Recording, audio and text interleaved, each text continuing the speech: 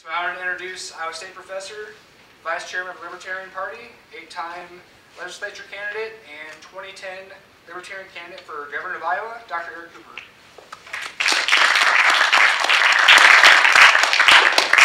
Oh, we're on. Hey, everybody, how you doing? Glad to see so many folks here tonight.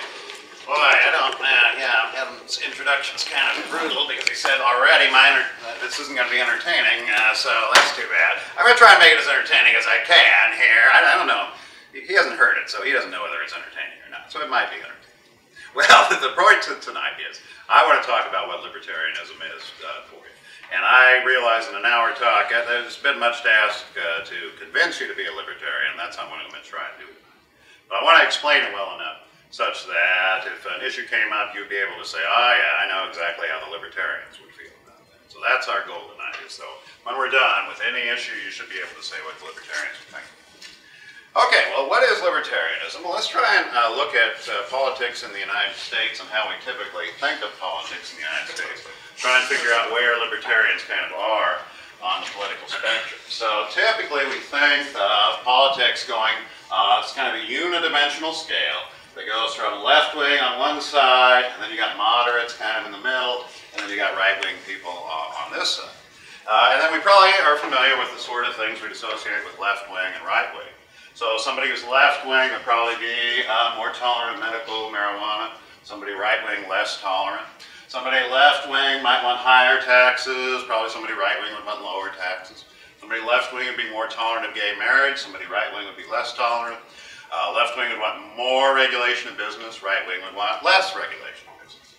So that's very familiar, and I'm sure you're familiar with these folks. But here's the thing, so given that that's the traditional view of philosophy, the question is, so where are libertarians? I mean, who are we close to? Where would we put ourselves on the scale?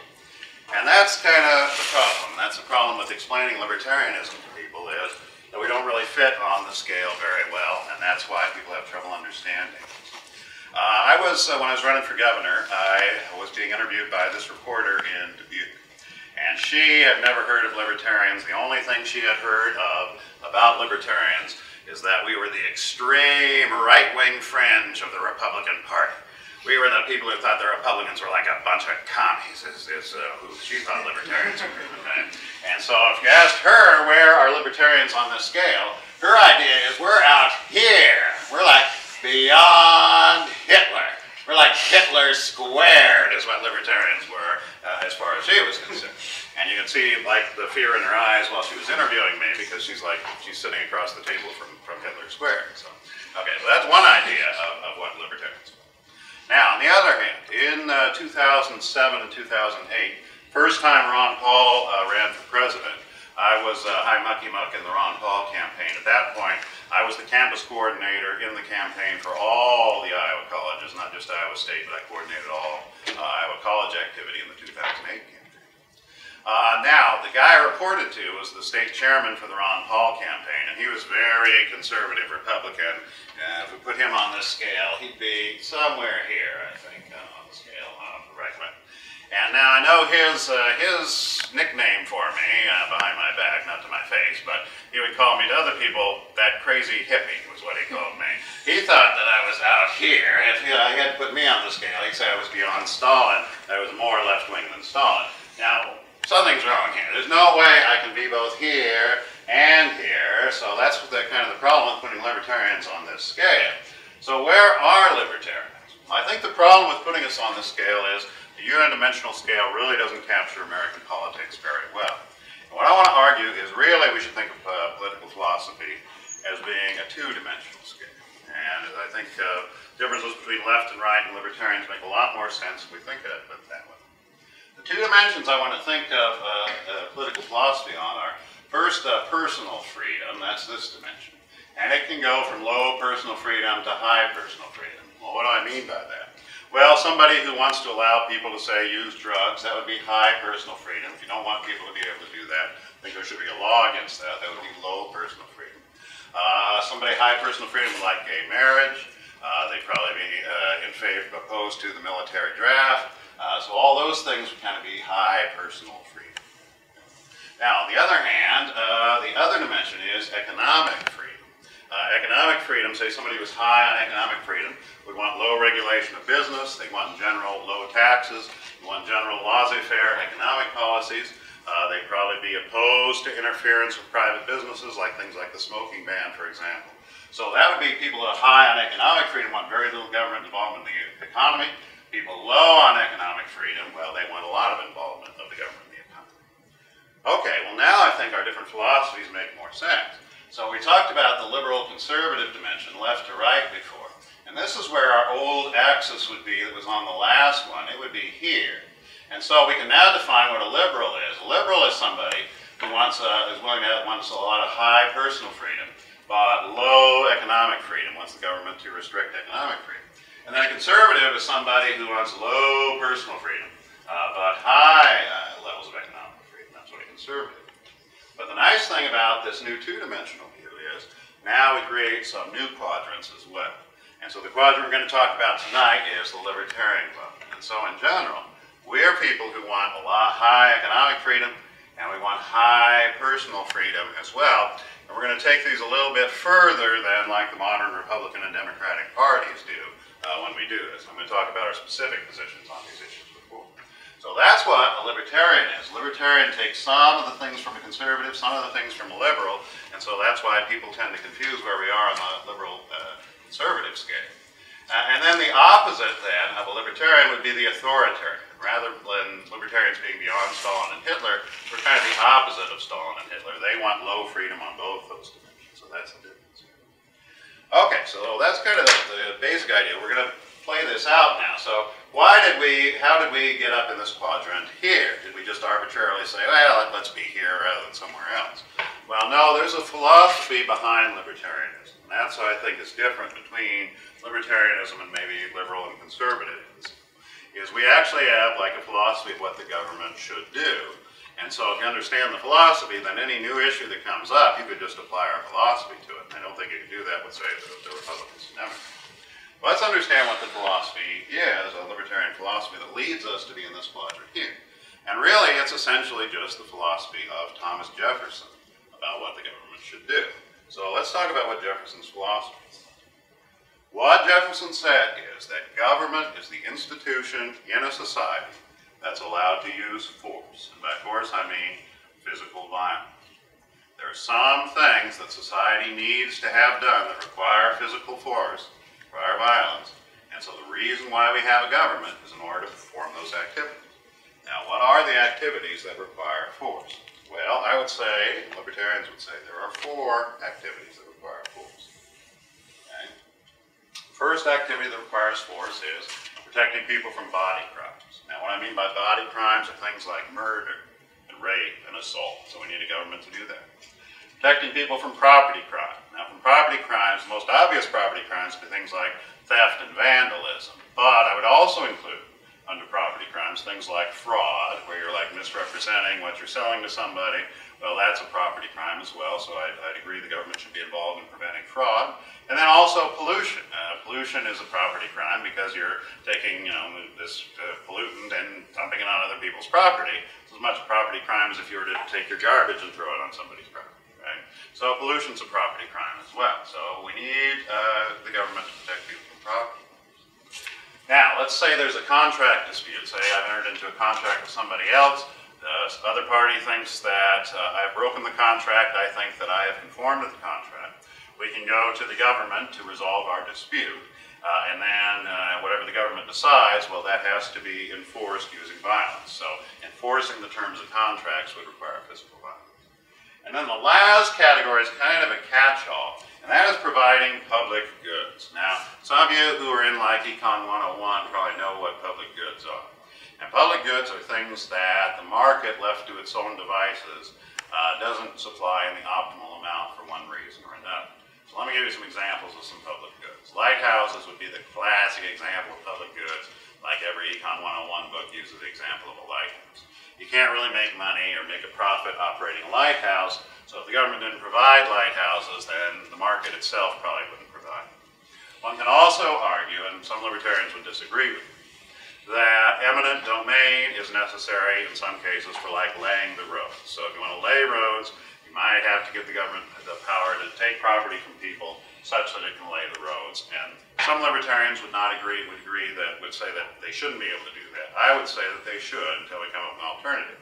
But after the roads are laid, we don't need the government to maintain the roads. Maintaining the roads can be done without the government, so that doesn't require force. But this is it. These four things are the only things that require force. And so we're saying that's all the government should be doing. Now, why should we just be limited to these four things? Well, the reason is this. The government is a monopoly. And like all monopolies, it has very little incentive to please its customers. It also has very little incentive to be cost effective. What libertarians would say is when we give more and more responsibility to the government, we are giving more and more responsibility to the least efficient institution in our society. So that's why the presumption is, because monopolies don't do things efficiently, if there's another way to do something other than the government, then it's probably best that we do it the other way. We do it in a competitive situation, competitive market, rather than through a government monopoly. Now, a lot of people misunderstand this. When I say the government should do only these four things, well, let's say something like trash collection or mail delivery. Those aren't included. Those wouldn't be one of those four things. And I would say, no, the government shouldn't be doing trash collection or mail delivery. And then they say, what? So what? We should just let trash pile up in the street? Well, no, that's not what we're saying at all. We're saying, yes, there should be trash collection. Yes, there should be fire protection. But there are better ways of doing that than the government. It requires a second argument to say, yeah, and the best way of providing fire protection, the best way of providing trash collection is the government. That argument is never made, and we say there isn't a good argument for that. There are better ways of doing these things. So that's what we're saying. We're not saying that other things shouldn't be done beyond those four. We're just saying the government, because it's a monopoly, it needs to be limited to these four. Okay, so now here are the kind of two key principles of libertarianism that you can use to understand libertarianism if you understand the four things here. First thing is, we're going to say that it's very important that we have a limited government. What we mean by that is government's limited to these four things, the four activities that require force, and it doesn't do anything else. Now, I would say, and there can be libertarians that disagree with me, I would say that the government may collect taxes to perform those four activities, but it can't collect 1 penny more in taxes than it needs to do those four activities. We'd say that's theft after that. The government can take tax money to perform its legitimate functions, but no tax money beyond. And then the second key concept of libertarianism is that we live in a free society, and it's important that we preserve a free society. And what that means is that peaceful people, and what I mean by peaceful people are people who aren't committing body crimes, people who aren't committing property crimes, people who are honoring any contracts that they've made, those people, and who are mentally adults, that is, you have at least a 90 IQ and you're over 18. Well, you should be able to live your life as you choose. If you're not hurting anybody else, you should be able to live your life in the fashion that you like. That's what it means to live in a free society. Okay, so these are the two key concepts. If you understand those, you can pretty much understand where we're coming from. So, the idea being, well, let me explain why we want a free society. The idea is that you're in the best position to know what would make you happy. And as you're in a better position to know whether, say, smoking a joint would make you happy than the government, whether that would improve your life. And so that's why it's best to let the individual decide how to live their lives rather than let the government decide. All right, let's go back to my little table here that we put up before. And now I understand why we're in this quadrant up here. But here's like the cool thing, and what I really love about being a libertarian. The beautiful thing is that because most people are concentrated in these two cells here, and in America almost nobody is in the authoritarian cell down there, what it means is that anybody I meet on the street, there's going to be something that I agree with them on. So there are lots of issues on which I agree with liberals, lots of issues on which I agree with conservatives. And so I've worked with, say, I've worked with the Green Party on drug legalization issues, and also worked with Green Party people on ballot access issues. I've worked with Democrats on anti-war protesting, and then I've worked with a lot of conservatives too, like when I worked for the Ron Paul campaign, so a lot of smaller government issues with conservatives. So that's what I love. With anybody I meet on the street, there's probably something we agree on, and we can work together, and that's what I want libertarians to do, because we're kind of a small group. I want us to work with liberals and conservatives when we can to get the stuff that we want. Okay, and then the nice thing is, like I said, there are very few people in the authoritarian quadrant down here, and so I don't have a lot of people who really, really dislike me. Really, only twice on campaign stops have I just had people really just hate my guts, where 2 times I've had 2 separate stops.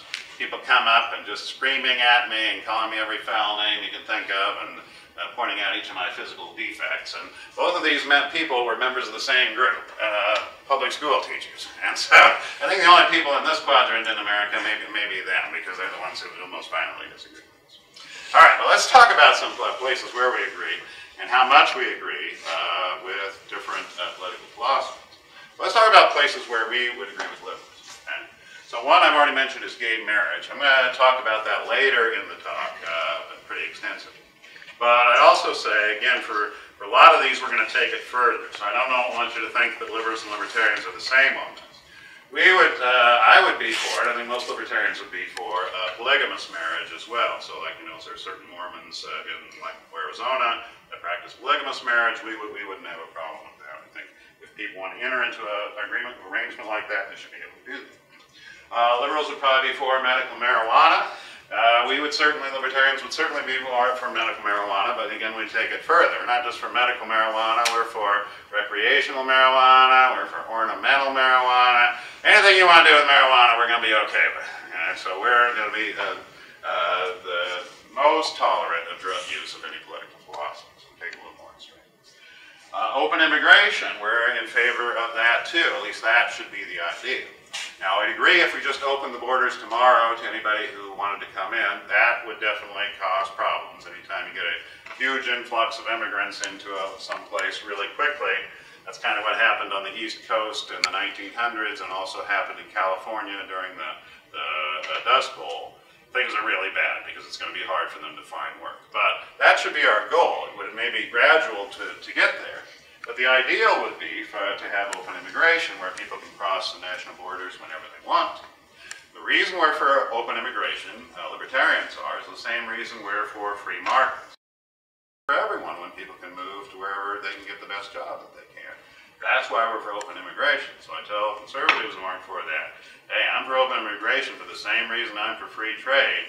The market works best when people can move to wherever their labor is worth the most, and it's good for everybody when that happens. So that's the idea. And then, just like in the military draft. Now, that hasn't been an issue in a long time, but in the olden days, like during Vietnam, they could force you to serve in the military, and liberals don't like that. Libertarians don't like that, too, and we also say that about national service. People should join the military if they want to. Now, saying that, here's the obvious thing I'll get is, well, you're being impractical. What if somebody invades us and nobody wants to join the military? Well, I mean, we'll be destroyed.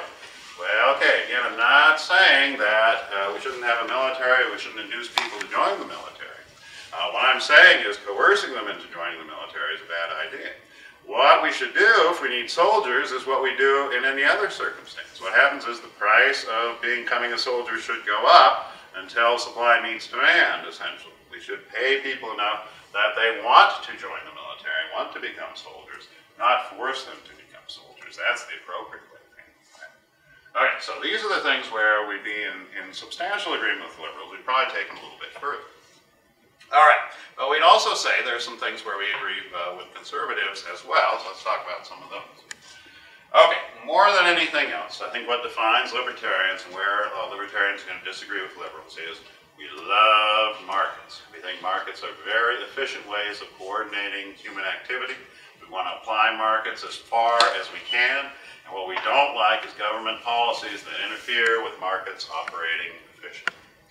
We think that markets, it's best to have a laissez-faire capitalist system. And we talked about earlier about how people think that reporter in Dubuque thought that libertarians thought Republicans were a bunch of communists. Well, that kind of is true, is the thing. That is, we're a lot more committed to real free market capitalism than, say, the average Republican. Why? Well, free market capitalism, if you look at the freest countries in the world, and these are places like New Zealand and Singapore and Hong Kong in particular, those are also the places with the strongest economies. The ones with the most restricted economies are the ones with the most government control. Those are the least healthy economies in the world. We think wealth is really, really good. That in fact, wealth makes everything in society better. Wealthy society is healthier and happier and smarter and more interesting and more fun. And so we want to increase the wealth in society, make the pie as big as possible. And we really don't care how equal the slices of that pie are. We just want to make sure everybody gets a really, really, really big piece. We don't really care whether they're equal. Now, a lot of people think the free market is bad for poor people. I'm not going to spend too much time on this here, but we'd say no. That's one of the main reasons we love the free market is we think free market is good for poor people. I think there is a very objective measure for how well a country is treating poor people, and that measure is what is the number of poor people trying to get into that country relative to the number who are trying to get out of that country. And if you look across the world, the places where poor people want to go are not the most restricted economies, they're the most laissez-faire economies. That's where they want to go. Now, I get a lot of hassle about this. When I was running for governor, I was on public TV, and public TV people really don't like free markets, and so I had the sneering interviewer who said, has this ever worked anywhere? Well, yeah, Libertarianism has worked, and I think it's a sin that this is not better known.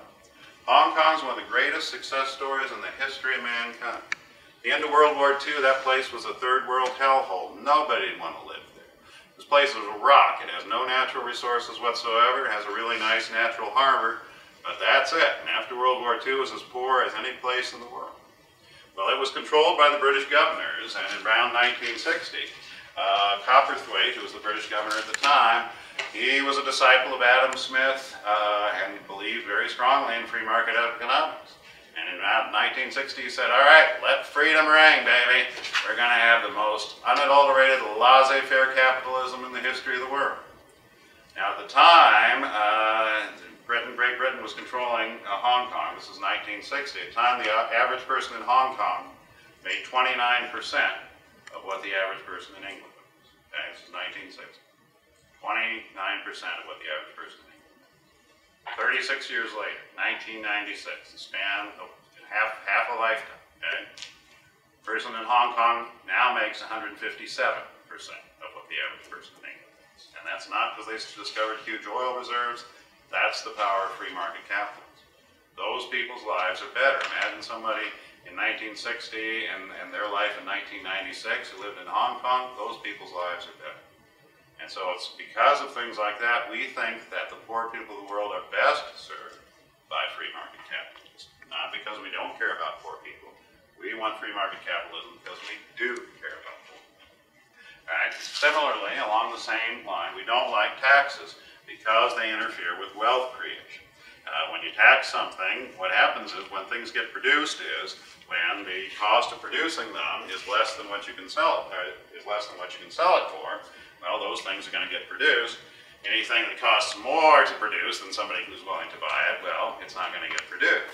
Well, if you add taxes on to the costs of what you're doing, well, that means there are fewer things that are going to be produced, because every time you add a cost, that means there are going to be some things out there where now with this additional cost, it could no longer be profitable to make these. So we want taxes to be as low as possible because high taxes inhibit wealth creation.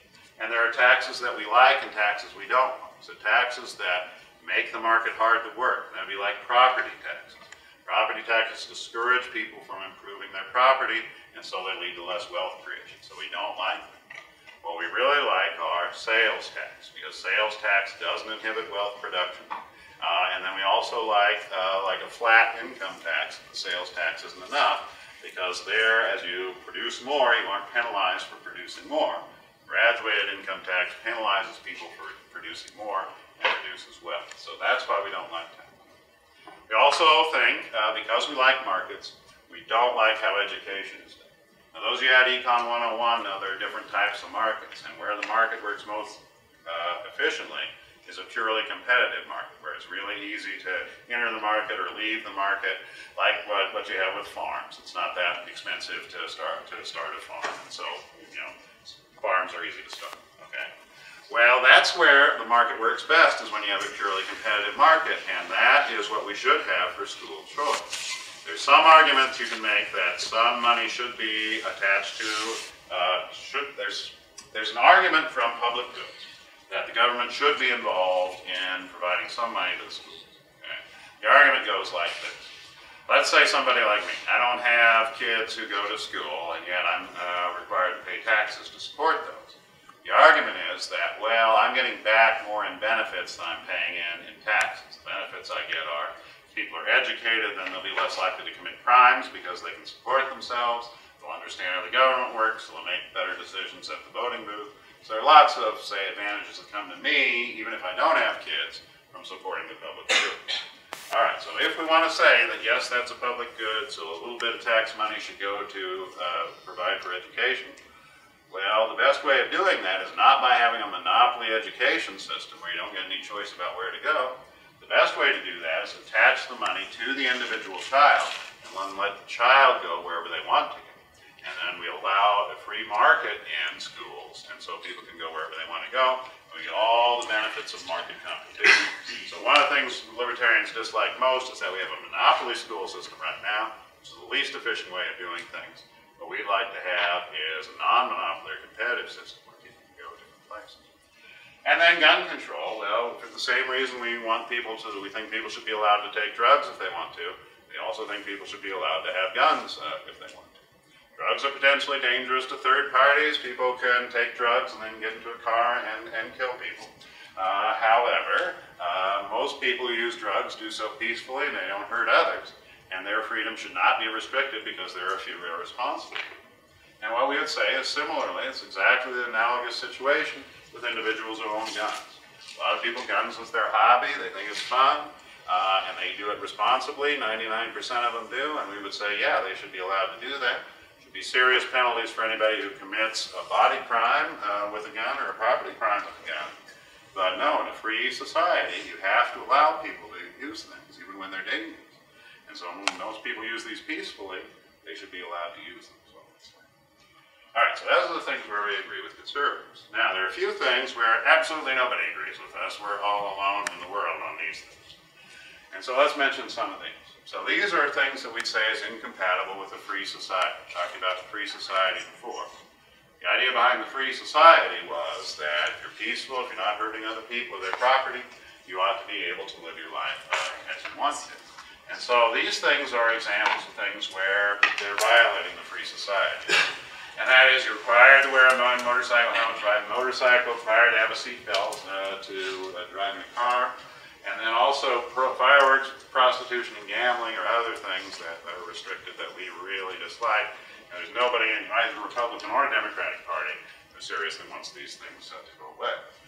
Well, now, what we would say is that I get a lot of people saying when I would say I want to legalize these things, well, you're not considering the costs or the social costs of these things. Well, yeah, I think we are. And it's reasonable to say to people, okay, if the activity you're going to engage in imposes some cost, you're the one who has to bear those costs. That is reasonable. But if there's 2% of people who can't handle some activity, let's say gambling, for example, that doesn't follow from that our response to that is that 100% of people shouldn't be allowed to do it. There are other ways to handle those costs besides restricting these things for absolutely everybody. I don't see any problem with requiring somebody to, say, have health insurance if they want to ride without the helmet. And if you do that without the health insurance, we won't pay for your medical care if you get in a wreck. That's perfectly fine. Same thing with seatbelt laws. Let's say gambling. Let's say somebody has shown that they gamble so much that they no longer are able to support their children. Well, I think you can impose a penalty on them that they're no longer allowed to gamble. But what you can't do is say, well, because there are 2% of these people out there that cannot handle gambling, therefore nobody gets to do gambling. That's antithetical to a free society. That means that they shouldn't get to do gambling, not that everybody should. Okay, and then there are some issues where libertarians disagree. Now, one that drives me up the wall is the abortion thing, because I'll try to get people to run for the Libertarian Party, and I'll get tons of them saying, and these are half of them are liberals, half of them are conservatives, saying, well, I just disagree with your position on abortion, so I won't do that. So whatever our position on abortion is, everybody disagrees with us, apparently. I've always wondered, what do you think our position on abortion is? And the reality is we don't have one. If you look at the platform of the National Libertarian Party and the state platform, neither one takes a position on abortion. Reason is it depends, abortion, depending on how you define it or why you think murder is wrong, can be considered a body crime. So if you think, some people think, that when egg meets sperm and you have a new individual, new cell that has new DNA, new human essentially, well, that thing is a human at that point and has all the rights of a human. There are other people, and so if you believe that, if you believe that that thing, as soon as you get a new cell with new DNA, it's a human, well, then killing that thing would be a body crime to many libertarians. It would be like murder. Right? Now, other people would say, I would say probably, that no, that thing doesn't really have any moral significance because that thing, you know, there's nothing, it would not experience anything negative from being killed. It doesn't have a brain yet, doesn't have a nervous system, and without that, it's really no different than like killing your skin cells when you scratch yourself. You're not killing anything that actually cares about being killed. So, if you think that, I would say that the first time it's murder is if the thing has a part of its brain that would find being killed aversive. So, that would be about 28 weeks when the thalamus develops. That's when the fetus can first experience pain, and I would say, to me, that's the point at which it becomes murder. So the thing is, depending on when you think a human has moral significance, that'll determine when you think murdering that thing, killing that thing, when it constitutes a body crime. And so that's why libertarians differ. So I'd say, based on the libertarians I know, and just like the Libertarian National Convention stuff, I'd say about 2/3 libertarians are pro-choice, and say about 1/3 are pro-life. So somewhere around there. It might be 60-40, but certainly it is still majority pro-choice. Now, other issue where libertarians differ is capital punishment. Capital punishment means killing people who committed a crime, and a lot of libertarians do not want to give the government the power to kill a person, which I can understand. They want to restrict the government's ability to do that. Now, other libertarians would say, well, it is an appropriate function of government to punish people who committed crimes. That's why we protect people from body crimes. Well, if you commit a body crime, assault somebody, we're going to catch you and put you in jail. That's a legitimate function of government, we would say. And pretty much any penalty the government imposes on somebody who's committed a property crime or a body crime would be illegal if a private citizen did. So if the government imposes a fine on somebody, well, that would be stealing if a private citizen did it, right? And if the government locks somebody up in jail for committing a crime, well, that would be kidnapping if a private citizen did it. And similarly, if the government kills somebody for a crime, well, that would be murder of a private citizen. So whatever the government does to punish this, it's going to be something that a private citizen wouldn't be allowed to do. And so the argument on the other side is, well, killing somebody is really not qualitatively different from throwing them in jail or fining them. It's still something kind of unique that the government is allowed to do as part of its function of preventing body crimes and property. So that's why on capital punishment, I'm pro-capital punishment. The reason I am is because I read all the scientific literature before I ran for governor, and I think there's pretty clearly is a deterrent effect of capital punishment based on my reading of the literature. 7 of 8 meta-analysis. Meta-analysis tries to look at all the data that anybody's collected. 7 of 8 of them found a deterrent effect, and the best estimate was every person killed through capital punishment saves about 8 innocent people's lives. Well, those people matter. I mean, that's why we have the government protecting us from body crimes and property crimes. So that's why I would say, if it would protect those people, then yes, you should have to use capital punishment. But lots of libertarians disagree with me.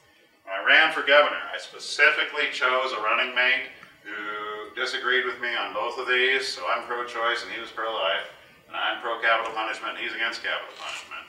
Just so it would prove when we went on the radio, yeah, libertarians really do disagree about these two issues. So if you hear somebody say I don't agree with the libertarian position on abortion, they're an idiot, okay? There isn't a libertarian position on abortion. Okay? Next time I'll call them an idiot next time I see them. Okay, well there are people that you know that are libertarians here. So here are some politicians who are libertarians. Now we've got Jefferson and Cleveland, we're both Democrats. Coolidge, Goldwater, and Ron Paul are both Republicans, so there are people on both sides of the aisle who are libertarians. And then there have been tons of Nobel Prize winners in economics who've been libertarians. Now, And the political science department here at Iowa State does not take libertarians seriously, and then when I gave a talk like this at UNI, their political science department offers like extra credit to come to the talk. Our political science department here, whenever I want to speak to them, they say, "No, libertarians are just a bunch of nuts. You don't have to listen to what they have to say because they're just nuts." Well, now, and it's a minority view, and that's what universities are for, kind of, is talk about minority views. But, see, these guys, they all won the Nobel Prize in economics. They're all libertarians. They would agree with every single thing I'm saying here tonight. And probably the one you're most likely to have heard of is Milton Friedman, and I'd say that's who I'm intellectually closest to, is Milton Friedman, in what I think. So I don't think you can dismiss libertarianism out of hand as nutty. There are lots of really, really smart people who think that is the way to go. And so it actually has to be intellectually engaged. I don't think you can just say, well, that they're nuts. And then there are some celebrities that you've probably heard of that are libertarians. So Clint Eastwood's very outspoken libertarian. Kurt Russell and Drew Carey is, he's on The Price is Right, and he's come out very strongly for marijuana legalization, even recreational legalization. So it takes a lot of guts on his part. Trey Parker and Matt Stone, those are the South Park guys. And if you ever seen like the political episodes of South Park, they all are libertarian politics. I'm going to talk about one of the episodes a little bit later in the talk here. But they all highlight libertarian politics. So if you ever watch South Park and you find yourself saying, "Yeah, damn right," while you're watching it, well, yeah, you got a little bit of libertarian in you, because those guys are libertarian. Now, Penn in particular, they're both libertarians, but Penn is a super outspoken libertarian, maybe the most outspoken libertarian in the United States. They had a show on Showtime that's not there. It's called Penn and Teller's Bullshit, was what it was called. And then about a third of those shows were political shows too, and they were all libertarian politics as well. So there are a lot of people out there who are, in fact, libertarian. Okay, well now let me talk about, we're going to talk about several issues now, a little bit more in depth. And so I'm going to talk about maybe one issue where I think liberals will agree with me, and conservatives will disagree. I want to talk about one issue where I think liberals will disagree with me and conservatives will agree. And I just wanted you to see our thinking on these things, to see how we came. But let's talk about gay marriage and why, in general, we're for gay marriage. I'll tell you the story. When I was running for governor, there's a conservative breakfast group that meets in town, and they invite political candidates to come talk to them. And this was right before the Republican primary. They had invited, and this is the Ames Conservative Breakfast Club, they invited Bob Vander Plaats, who was running for governor in the primaries, and Rod Roberts, who was running for governor. They also invited Terry Branstad, but he didn't show up. And then they invited me to talk and address the group. And the guy who was in charge of the group, his name was Andy.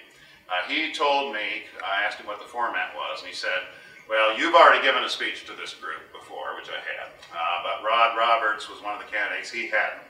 So they told me, "We're going to let Rod Roberts speak for 5 minutes because he's never addressed the group. And then after he's done, we're just going to have the three of you answer questions." That's what's going to happen. So I didn't prepare a speech or anything because I didn't think I was going to get to speak how they described it. All right, well, when I get there, the guy who told me the format, he was sick and he didn't show up. So somebody else decided they were going to be in charge of this. And they decided, rather than just answer, not have a speech and answer questions, they decided each of us was going to give a speech. So I was scared to death because I hadn't prepared a speech and I didn't know what was going to happen. Well, I fortunately was going to speak third. So Rod Roberts came up and he gave a speech first. And most of his speech was about how much he hated gay marriage. And so he talked a lot about that.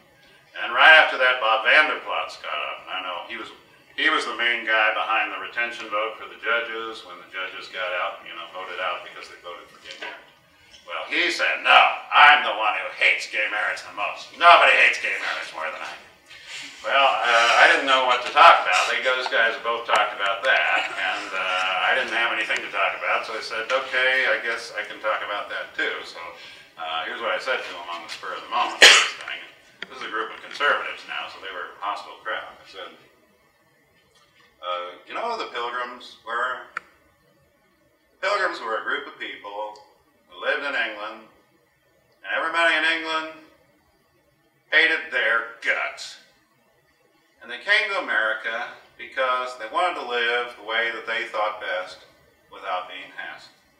And to me, that's the most American story there is, the Pilgrims. If somebody from another country asked me, is America an exceptional place? I'd say yes.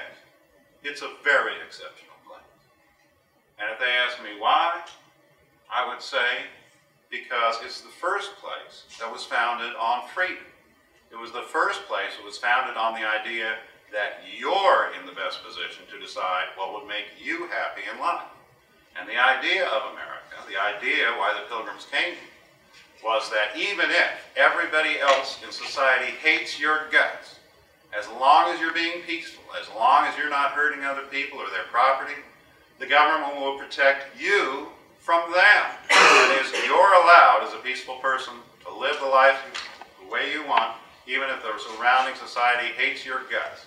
And this is the first place that was like that. Well, you know, gay people are the Pilgrims. They're a group of people who the surrounding society doesn't like very much, and I think they just want to live their lives in the way that's going to make them happiest without being bothered by other people. And I think in America, that's what you let people do. Now, I've had a lot of people come up and say, well, now, shouldn't the people of Iowa get to vote on what gay marriage is? Shouldn't it be the people of Iowa who decide what constitutes marriage in the state of Iowa? And what I said was, well, yeah, we could totally do that. In our government system, we have a system set up for amending both the Iowa Constitution and the U.S. Constitution, where we could define marriage as being heterosexual marriage if we wanted to do that. In fact, given our system of government, if you have a sufficiently big supermajority, you can vote to do anything you want to any minority group that you want to do it to. I mean, we could all vote to persecute the Pilgrims if we wanted to do that. Well, why would we ever do that? I can't imagine anything more antithetical to the central philosophy of the United States. In America, you get to live the way you want if you're being peaceful without being hassled. That's not America. That's England. So I think that sums up the libertarian philosophy pretty well in general. That is, peaceful people need to be left alone. Now, a similar token, let's talk about one that I think conservatives will agree with me and liberals won't, and that's the smoking ban. Now, this is one of the things that libertarians hate most is the smoking ban. And let me try to explain why. What I want to explain is how maybe the market solves problems, okay, and how the government solves problems and the difference between the two. Let's take like what types of restaurants we have in Ames. That's determined by the market, right? So if you look around at the types of restaurants we have, there's tons of pizza places, there's tons of hamburger places, there's fewer seafood places, but there's some, and there's fewer Greek places, but there's some. But the beautiful thing is, you know, the market is allocated. So there are lots of pizza and hamburger places because lots of people like pizza and hamburgers. There are fewer people, minority of people, like Greek food and seafood. But the beautiful thing is, even if you're in the minority, there are some places where you can go, and the majority of the places you can go, and everybody gets what they want, and everybody's pretty happy. Now, similarly, before the smoking ban, when the market allocated what the smoking rules were for the restaurants in Ames. So this is according to the Ames Tribune. This is before the local smoking ban or the state smoking ban. 65% of the restaurants in Ames did not allow smoking prior to the ban, and 35% did. That is, the market allocated the smoking rules in the restaurants. Most people wanted to go to a restaurant where there wasn't smoke, so most restaurants catered to them, but there was a minority of people who wanted to be able to smoke while they went to the restaurant, and so there were some restaurants for them as well. And so everybody had a place they could go, and everybody was pretty happy, and that's the beautiful thing about a market. But now the government decides to get involved. Because the majority does not like smoking, the government passes a law saying, well, majority rule, no restaurant can have smoking. And now the majority get what it wants, and the minority gets nothing. Alexis de Tocqueville was a French philosopher who came to the United States in the early 19th century, 1800s. If you took Western Civ, you might have read Democracy in America, which is the book he wrote. What he said in Democracy in America was, the one thing Americans have to worry about with their form of government is the tyranny of the majority. That is, the majority could use the government to impose what it likes on peaceful people who aren't hurting anybody else. And this is a prime example, the smoking ban, of what de Tocqueville was talking about. Here, people gather on private property, voluntarily. They're not bothering anybody off that property. And so, in a free society, they should be allowed to smoke and eat there. And if they're not allowed that, that's clearly tyranny of the majority. Now, what I get when I say this, a lot of people say, well, you know, there are people who work at these restaurants. And they're going to be exposed to this smoke like all day, and there are health risks associated with that. So we have to ban the smoking in the restaurants to protect the employees who are going to be around that all day.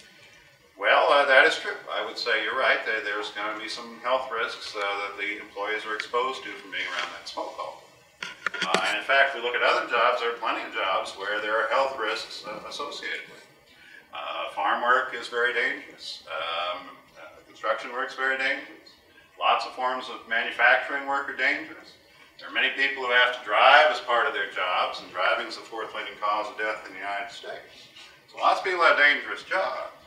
And the reason why they take these dangerous jobs is because they perceive that the benefits of taking the job outweigh the costs, including the health cost of taking the job.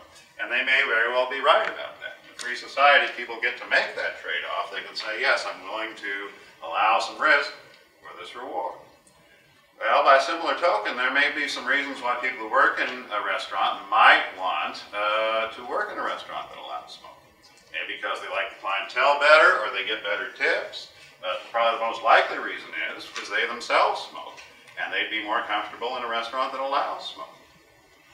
They should have exactly the same right to make the trade-off between the risks of a job and the benefits of a job that everybody else has. That's part of a free society. If you don't like smoke in that work area, you go find a job somewhere else. That's what you do in a free society. Okay, now when I was invited to like the very first free speech day that Iowa State had. They have free speech day every year. And I was invited once. And in free speech day, they give you a topic that you're supposed to talk about. They wanted me to talk about libertarianism. And they like literally give you like a soapbox to stand on. And then you give your speech and everybody's around you is supposed to heckle you. Is what goes on. So you all are being nice, but here they're supposed to heckle us. Okay, and so I was given a speech against the smoking ban. There was this guy from the Green Party there who had been heckling me the whole time. And what he says is, what's the difference between smoking around somebody in a restaurant and coming by and punching them in the nose? And that's what he said. Okay, and what I said to him was, you know, there is no difference at all between those two things. If somebody wanted to open a restaurant, and they put a big sign outside that said, at this restaurant, every 10 minutes somebody's going to come around and punch you in the nose. And when you go in, the waiter tells you, now you realize, at this restaurant, every 10 minutes somebody comes around and punches you in the nose. And you say, that's exactly what I'm looking for, sign me up. Well, no, I don't see that the government should be involved in that. That is, you made a choice to go to that restaurant. You knew what you were getting into. You wanted to do it. That's A-okay. And by similar token, if a restaurant puts a big sign up that says, there is smoking allowed in this restaurant, and when you go in, they say, you realize if you come here, there's going to be smoking allowed, and you say you want to do it, you should be allowed to do that. And if you say you don't want to do it, you should say, well, that doesn't sound good to me, so I'm not going to go here. What you should not do is get the legislature to make sure that nobody else can go there either, which is what we have right now. And I think the most libertarian 30 seconds in television history came on a South Park episode one time. And this takes a lot of guts, what I'm about to do, so you got to give me some credit here. So it was a South Park episode. It's called Butt Out. And what had happened is Rob Reiner had come to Colorado. He'd come to South Park, and he wanted to get smoking banned in the bars in Colorado. And as part of this, he took the South Park kids to this cigarette factory. And when they went to the cigarette factory, the cigarette workers were like making the cigarettes. And I think it was supposed to be like, kind of like the Oompa Loompas in Willy Wonka and the chocolate factory. Because while they went around making the cigarettes, they were singing this song the whole time. And so I'm going to try and reproduce the song for you. So this is what requires some guts on my part. But this is like the most libertarian 30 seconds in television history, I think, and kind of encapsulate what we think in a nutshell here. So here's the song they were singing. With a hidey-lighty-lighty and a hidey-lighty-lay, we work and we make cigarettes all hidey-lighty day. So people get a breaky from their stressful lighty lives and relaxy with the cigarettes we make all day and night. I like to have a cigarette every now and then. It helps me to relax when my day is at an end. And if it gives me cancer when I'm 80, I don't care. Who the hell wants to be 90 anyway? All right, and that's it, right? That's the idea. Yes, there are some risks out there. Yes, there are some trade-offs in health, but there can be some gains in happiness that outweigh those risks, and it can be rational to take a health risk in order to get happiness, and people should be allowed to do that. All right, well, let me conclude real quick. If I had to come up with one phrase to help you remember what libertarianism is, that one phrase would be anything that's peaceful. I love that phrase, because what we're saying is you should be able to do anything you want, and people should be able to do anything they want as long as they're not hurting others. So what we'd say is don't hurt other people, don't hurt their property, honor any contracts you made, and other than that, get as much happiness for yourself as in your life as you can. You're in the best position to decide what would make you happy. You're in the best position to decide the trade-off between risk and reward. And in a free society, people should be able to make that decision. Now, I ended my campaign talks the same way, and I had a lot of fans who came around. They always like to hear the ending. So I'll end it that way now, too, this speech.